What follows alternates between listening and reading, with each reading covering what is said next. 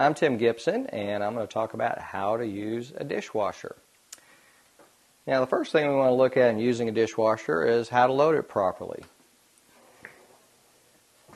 So most of your dishwashers come with a two-rack system. You have an upper rack and a lower rack.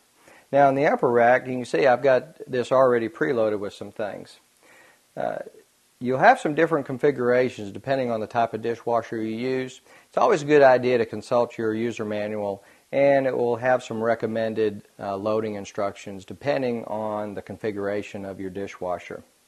This particular one has some nice hooks in the back here that are great for bowls. So it'll position these bowls and it'll hold them upright so that the water circulates and gets clean. Then on the side here we have places for cups.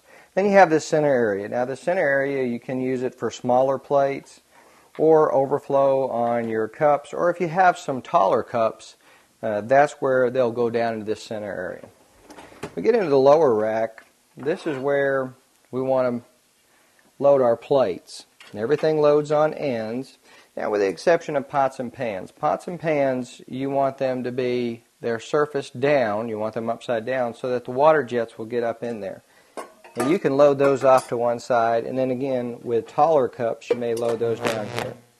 With the basket, you usually have a utensil basket for your flatware. When you're loading these, it's a good idea with knives, particularly sharp knives such as this. We want to make sure that we load these down into the basket. And that way, as you reach in here, you're not as likely to cut yourself. But with the rest of your utensils, you want the utensil portion up, the handle down.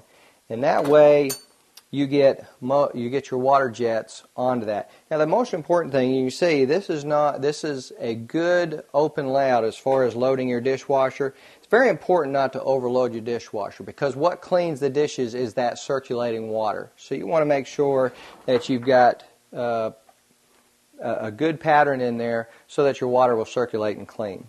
Now, to use this way, I use these tablets here that have a tablet and it has an agent in here to keep water spots from showing up on your dishes. So you can pop that down into the cup, rotate it, we close it.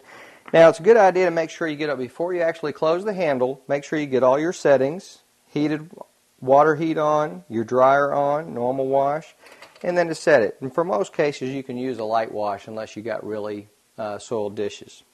And turn the handle on to activate it. And I'm Tim Gibson, and that's how you use a dishwasher.